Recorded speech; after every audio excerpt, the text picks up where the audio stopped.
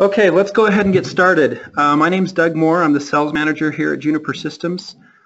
Pretty excited to talk today a little bit about Aspect. We are trying to keep this brief, and there's a lot that we can cover, so I'm going to move fairly quickly. Please, if you have any questions, type them in the chat box. We'll try to respond to them as best we can during the presentation, but also we will make sure that if we don't answer your questions during the presentation, we will get back with you with answers to those questions. So to start, I want to just talk a little bit briefly about our company, Juniper Systems. We have been around since 1993. This is home. We build an awful lot of devices for outdoor aggressive use, rugged devices. We've done a lot of business in a variety of industries, in natural resources and in land survey. To give you an idea, last year we put 8,000 handheld computers into the hands of land surveyors alone. So we're a pretty established company and have a lot of experience with handheld computing and GPS. And so with that background, we saw an opportunity to help specifically irrigation and landscape professionals with a product called Juniper Aspect. Aspect is a GPS-based mapping solution. It uses handheld computers. You can also use optional higher accuracy GPS receivers. And then in addition to that, there is software, both desktop software and software that operates on the handheld computer. So those are kind of the key elements. And like I said, it is designed for irrigation and landscape professionals. It's a very intuitive tool. There's a lot of other GIS software tools out there that do the kinds of things we do with Aspect, but they usually take quite a bit more experience and expertise to operate. We designed this to be simple and easy to get up and running.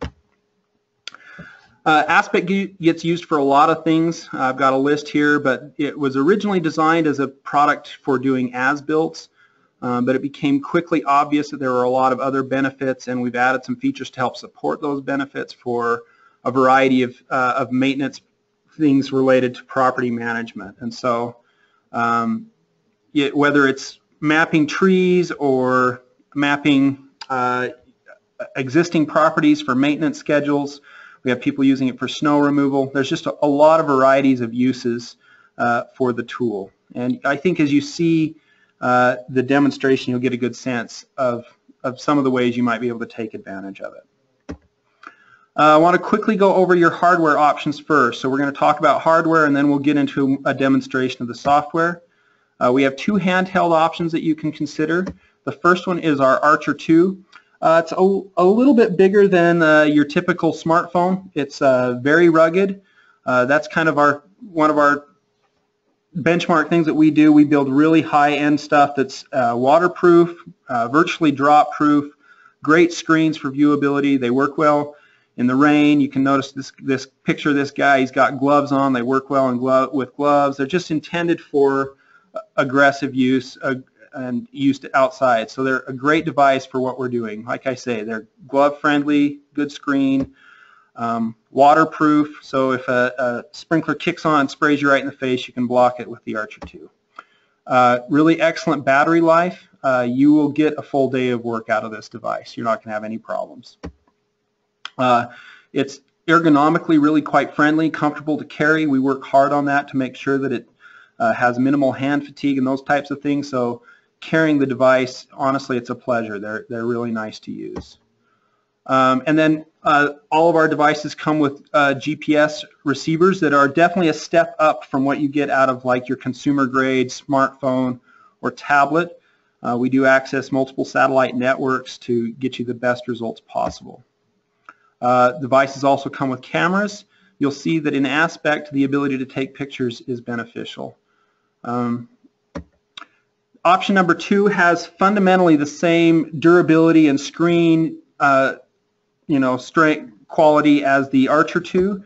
It's our Mesa 1. The Mesa is slightly bigger. This is more of a tablet. So you have a lot more screen real estate, and honestly that is the biggest difference between the Archer 2 and the Mesa. You can see this is a 5.7-inch screen. It's a great device. Again, similar ruggedness and durability and excellent ergonomics. Very, very long battery life. So either device works excellent. Usually people choose between the two, not based on how well it will perform the job, because that's equal between the two. It's just really a preference of, do I want a larger screen or a smaller device?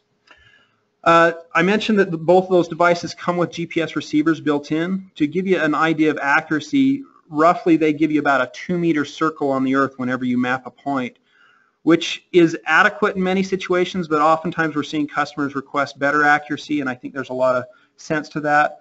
We have just recently released a new GPS receiver that's just perfect for our Aspect customers. It's called the Geode. It's compact. It's just a little bit bigger than a hockey puck. It Bluetooth connects to both of the Mesa and the Archer 2 and works excellent with the Aspect software. I show you this to kind of give you an idea of what kind of accuracy we're talking about. You can see this blue dot that's on the left of your screen. That's about how accurate your smartphone would be. So if you're standing right on the corner, you can see the corner on the other side easier. The dot could land anywhere in that circle. It's about a 5-meter circle. So when we go to the Archer 2s and the Mesas, that dot drops to about 2 meters. And with the Geode, we're getting down to what's called sub-meter, and frankly well within sub-meter. When we have clear skies, we're often accurate to about a 1.5 feet. I've got this image to kind of give you another idea. That circle there is a 1-meter circle, and you can see all those pink dots there are locations picked up by a Geode, so you can see that it's well within 1 meter in terms of accuracy. You know, sometimes that's not a big deal, but if you're going back to look for a stop and waste as an example, and you're stabbing the grass searching, that 1-meter circle makes a big difference compared to a 2-meter or even worse, a 5-meter circle. With the Geode, just really quickly, there's several ways to carry it. You can do the guy that you see here. He's using just a camera monopod. That's a very cheap and simple solution. He can shorten it up and stuff it in a backpack really easily and do it that way. Again, no wire connection to the device because it's Bluetooth connected. We also do have cradles that can hold various handhelds and have the Geode there. And another nice approach is to use an actual survey grade pole with mounting. You can see here we have a handheld mounted to that pole, and so that's a nice solution as well. Okay, let's jump into the software. I'm going to start we have a simulator or a screen sharing tool that will allow you to see. I actually have an Archer 2 sitting here next to me that I'm using, and so you're going to see me interacting with that Archer 2 now directly to show you the handheld software. So when we get down to business, we want to we can start a new project or we can open an existing project. Either method works fine. Some of the benefits of starting a project on the desktop software first and then having it already loaded onto the handheld, which I'll show you how to do in a moment, is that you can have a base map loaded, but the base map is just nice to have and not necessary to do the job properly. So either way works. Let's go ahead and open a project and show you around a little bit. What happens when we open a project is it's basically opening a list of all the projects that we have loaded onto the handheld device. The software is able to hold a lot of them, but you can minimize the number of projects you actually have on the device as needed. So we have a few examples up here. Let's go ahead and jump into this property management assessment that we did in Ohio. You can see obviously that it lists who created it and the location so that you can quickly choose the project that you want to go back to and look at. And as that loads up, we can start to see what's been mapped. So here is a site, and as you can see, there's a lot of stuff mapped. It's actually kind of messy, which is okay. There's a way to control and clear that up, and I want to show you that right away. Down here we have a row of tools, and I'm going to focus on this one here first just so we can clean up our screen. So this allows us to choose what's visible. We have two things that are happening, a point that's on the device and a label associated. So I can turn either specific layers off, like if I want to turn off all my stop signs, I can just click those off. Or if I want, I can just say I don't want any labels at all, so I'm going to turn off all labels. And let's go ahead and operate in that mode for a moment. So I'm going to go ahead and apply that change. And we will see the screen come back up. A lot easier for us to read and see what's going on here. Some other tools that you want to know about. The hand tool is intended just to allow you to move the map. And so as I grab and click that, it allows me to adjust where I'm looking. We have some zoom tools, so if I want to zoom in on an area, I can select that. And let's zoom in over here and take a peek at what we have. And we can start to see more details. We can also zoom out using the minus key, and again we just drag an area and it will zoom out. Or if we just want to see the whole project, this button allows us to zoom out to show every point that's been mapped in one view. And so that's what you got with your navigating. So if we're on a site and we want to go ahead and map a point, what we want to do is we want to, we're trying to say we have a certain object that we want to show where that is in the world. So we're going to go ahead and click this object selector here, and it's going to pull up a list of catalogs, and also we'll talk a little more about catalogs later. The device comes with a bunch of catalogs, but you're also able to edit, modify, and add to these really quite easily. So I'm going to go ahead and go into our irrigation parts catalog, and we're going to go ahead and do a little mapping here just to show you how that works. Once you open up this parts catalog, it's going to give you a list of different object types that you can see here. And so just as a simple example, let's go ahead and quickly map a controller. We are able to pull up and search by different search preferences. So I want to go ahead and look for, maybe I'll look for a rainbird. We'll search by series. I'm going to look for one of those LX modulars maybe, and go ahead and select that controller. So now that I've selected the controller, what I would do in the field is I would stand right by that controller, and all I do is tap. It says here tap anywhere on the map. You just tap your finger on the button and it pops this up to make sure you really want to map a point. You go ahead and click yes, and it now is going to start looking for the data from satellites. Now I'm doing this demonstration indoors, which means I get no satellite reception. You can see I have a big red box here that says no good. So normally, immediately this point would be mapped for you and you would be ready to go. Since I'm inside, I'm going to have to do it the manual way, which is something you can do. You can come to your menu, you can say I'm going to go ahead and add a point, and we're going to put it right here, maybe right there. We'll put a controller, and I'm going to go ahead and hit finish. So what happens is once I've mapped a point, I now have the ability to enter any information. I might say this is controller 1, and it shows me the information that's associated. You get to control some of the attributes that are here. This is not the most exciting example, but you can have things like where you can select a drop down for maybe you're looking at valves and you can say this one's leaky, or we have a backflow preventer installed backwards. You can have drop downs for those things. You can have a timestamp that automatically stamps when the point is taken. So there's a lot of things you can have inside of these object attributes to help you know more information about that specific attribute that you've just mapped. So I'm going to go ahead and hit save. Edit geometry allows me to remove the device if I need to move where the point was. Attributes gets me back into that screen we were just looking at where we can edit notes about the object. Capture image opens up our camera, and we're going to take a picture of the whiteboard here. You'll see that I'm opening up my camera, and there we go. And we're going to go ahead and click OK and take a picture of our sprinkler controller that looks like a whiteboard cleaner today, and hit save. So that image is now captured in our database with that object. So all of it's stored nice and clean for review later for things that you may provide to your customers.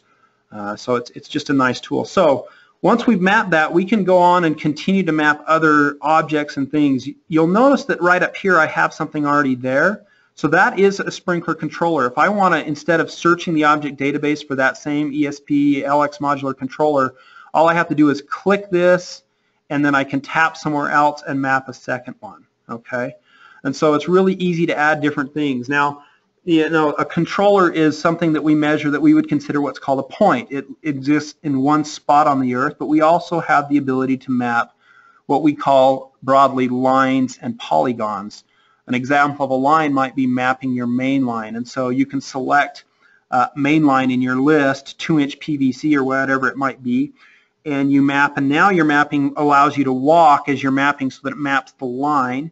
It's always wise to stop for a moment with any change of direction, to give it a few seconds to capture a point at that change in direction and then continue to walk, and then you can close and finish. So you can capture lines that way, and also polygons, which is areas. So that gets used a lot for saying I want to measure an area for a mow area, or perhaps the coverage area of zone 3.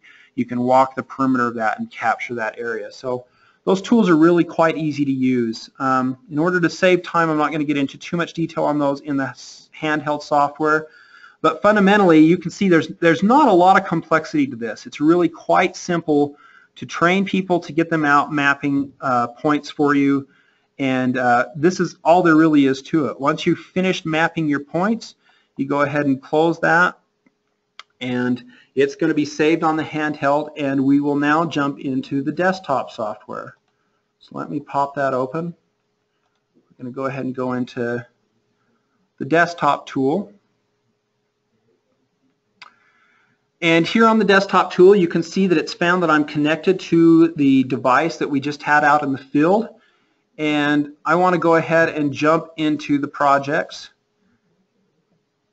So this is going to pull up all the projects I have on the desktop software, not just the projects that are on the Archer 2 that I've just had out in the field.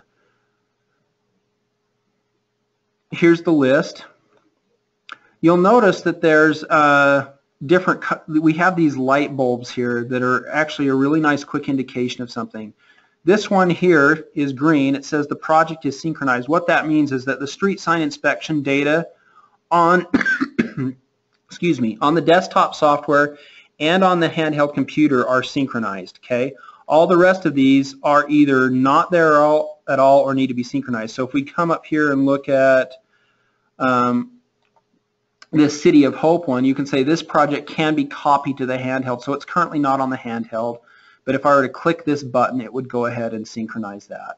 I want to go to the one we were just looking at here, which is our Ohio Property Management Assessment. And this one, we do have device on, or data on the handheld. It says this project has updates to be synchronized. Well, we mapped a sprinkler controller that the desktop software doesn't know about yet. So let's go ahead and synchronize the project.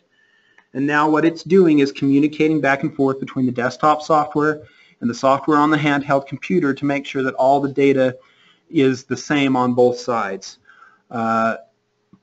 Pretty straightforward process. This is a fairly large project. If you'll remember, there were an awful lot of labels, so it will just take just a moment, but it's almost done. But while it's doing that, I can show you up here some of the other options. We have a trash button here that allows you to delete a project. You can see if I click it, I can either delete it from the desktop or from both the desktop and the handheld if it's on the handheld. We can edit the properties of it, so the name of it and who created it, job number, that kind of stuff. And then the main thing, you could also, here's where you would download a map. You can click this button to download a base map that's on the handheld. But let's jump into the project and take a look at that project we've been working on. Let's see, where did it go? There we are, the other one that's green. I'm going to go ahead and open that.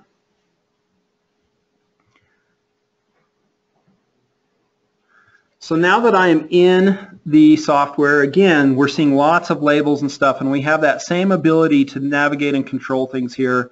So I have my same zoom in and zoom out tools here. If I want to zoom in on this area, we can go ahead and do that. If I want to zoom out, I can do that as well. If I want to see the whole project, I can do that. I can also control what I'm viewing in terms of a base map. So here we have 6 different options you can select. So if I want to go with a Bing Roads image, it brings up the Bing's road map. You'll notice a lot of our labels are in white on this one. That's an option. You don't have to have white labels. But if I can also say I want to see world imagery, and so there's that. I also have an opacity controller, which sometimes helps to make it easier to see what's going on. So you can adjust how obvious that background map really is. I can go on over here to my object layers, and here we have that same ability to say, okay, I don't want to see all those labels. That's overwhelming, so I'm going to click those off, but I want to keep my icons visible. Selectable means that we're going to allow these to actually be edited. So if you ever wanted to lock something to make sure nobody ever edited it, you could uncheck that box. And you can also control the opacity of data that's on this as well. One of the great things that I love in this particular selection tool is the ability to do some filtering. So if I want to look at, for a moment, what's a good example here? Let's see here. Oh, I didn't choose the best project for this, but let's go ahead and look at these pole-mounted lights as an example. So it has some filtering that's available to me. So I can say I want to look for a head type that contains a certain name, that type of thing. So if you know what you're looking for, I want to know if it's operational, yes or no. Looks like 28 out of 28 of these are operational. I can add if-and logic. So if I want to say I want to do an and statement, and say also I'm looking for if it's operational and if the if painting is required, and we're going to say yes there, and all 28 of them need to be painted apparently. So you have the ability to filter down on these searches, and it's a great tool. One of my favorite examples, and this one doesn't have a lot of those, but as an example, you might want to do a tree audit and say, okay, I want to prune trees, but I want to do all the big trees. So we're going to have somebody come in with the appropriate equipment for tall trees. And so show me all my trees that are over 30 feet tall that need pruning. And it's really easy to find those that way so that you know what work needs to be done. Zoom to allows you to focus in. If we want to look at sprinkler controllers, we hit that zoom to, and there's our controller. We do have the ability to, just so you know, import files. You can start with a KML or a CAD file. For the CAD file to work properly, that does have to be what's called a geo-referenced CAD file. So your CAD software is capable of having that happen so that the plan that you have in CAD knows where it is on the globe so that we can put it in the right place under the GPS data that we're collecting. You can download a base map. Let me go ahead and just jump into doing a little bit of editing. So I'm going to go ahead and hit Start Editing. Here's that sprinkler controller I mapped earlier. You'll remember that I wasn't actually there, so I just dropped it on there, and I want to go ahead and oops, my apologies, let me zoom back in there to that controller. So I want to go ahead and move that. I'm going to click Move Geometry, and I'm going to move that, we're going to say that it's right here on the wall there. I can also select that and edit some attributes as well. So I can come in and re-look at the attributes associated with those and adjust it. We might have, here's another example where you can see some different types of attributes where you're choosing the wall mount or the control type. So there's just several ways that you can adjust what you're collecting on each point. And so at this point, it just gives you a good opportunity to add additional options. You can do that as well. We can say, I want to add a tree, and I want to add a conifer. We're going to look for a pine, an Aleppo pine, and I'm going to go ahead and map it. I can put in the estimated canopy diameter. Might want to go the right way there. Health of the tree, and so on and so forth, and I can save that. So there that is, and I can move that point around.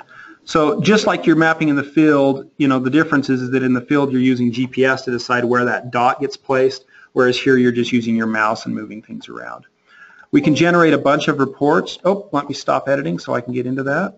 Save my changes, put a conifer right in the middle of the parking lot, and go ahead and generate the report. So we can put in all kinds of information, title, client name, revision, that kind of data. You also have the ability to change the logo. So if you were to click this button, it allows you to open up your browser to find a JPEG or whatnot of your company's logo and upload it so the reports that you generate look like they came from your company, which is what they did. You get to select specific information that you want posted in those reports. and then go ahead and view the report. I haven't selected anything, so we may want to throw a few things in there. Oh, I was too quick there, but you're going to get an image, project name, and then any attributes you've chosen would show up in a so if I start coming in here and selecting, I can select up to 6 different options, and if I view that, I probably didn't choose the best ones not knowing this project, but you'll see that down below in this report we will get a list of things that meet those needs. And again, I didn't choose very good options, but that's how that works. Let's go ahead and look at some of the exports as well. So if we go ahead and export the project data, we have a variety of ways we can export it. We can go to CSV, we can go to shapefile, we can go to KML, which is a Google Earth file, or to geodatabase. You can also just export the images, any pictures that you've taken. Each one of these has different benefits. I really actually love the KML. It allows you to load that right into Google Earth. When you share it with a customer, they're able to look at those same points. All the data that you've collected is there, even the images are there, so it moves to Google Earth really nicely. So that's kind of the gist of that. We're getting really shy on time, but I do want to just quickly show you the catalogs. So let me go ahead and close out of this project, and I want to jump and show you the catalogs. So the catalogs are where we store all this information. One of the examples that we've used is this sample tree catalog. Well, this is a great example of how easy these are to create. One of my coworkers who's left us now, Jim Benson, he's retired, but Jim decided one day he needed to make a tree catalog. He did a quick online search, and within 20 minutes he was able to create this little tree catalog that was broken into these different broad categories where he had broadleaf trees, conifers, and palms. Yesterday I decided, well, I want to see how easy it is to add another one, so I went ahead and added cactus. So it's easy to add different items to those things. You get to choose what the symbol looks like, so you have some default ones to choose from, or you can actually do a custom, and you can select that, and I happen to have a picture somewhere, I can't even remember where, of a cactus. Might be on the desktop there. Yep, there's my cactus. So I open that, and that becomes my symbol for that icon. So you have some control over that. And then you can come in here and add some information. So if I want that drop down, I've added several things. I want it to have a field that says inspected and automatically gives me a date, notes where they can enter text, height and feet where they can enter a number. I also want to have some drop downs where they want to look at specific things. So maybe I want to look at health, and I want to say excellent, average, poor. Let's add one, dead. And we'll add that. So that would now be in our drop down of things that are there, and we can say never mind, we don't want that. So we have a lot of control over what information is in that object database that you're using for mapping. We are about out of time. I promised to stay to 30 minutes, so we're going to call it good for now. But there's an awful lot of tools that this works great for. We have customers using Aspect in a variety of areas, but at the end of the day, it usually is just a great way to make sure that you know where things are. I talk to people all the time that are doing, for example, maintenance, where they're telling me, well, we spend hours on the phone trying to figure out where the valve box is and where the sprinkler controller is, and doing blowouts or different things like that for maintenance. It does a great job for your as-built. It just serves a variety of purposes. If you want additional information, if you want to see more of the details behind the software, please don't hesitate to contact me. There's my contact information. I'm more than happy to answer any questions, to give you additional information, and to help you with having a better understanding of what Aspect can do for you. Thank you.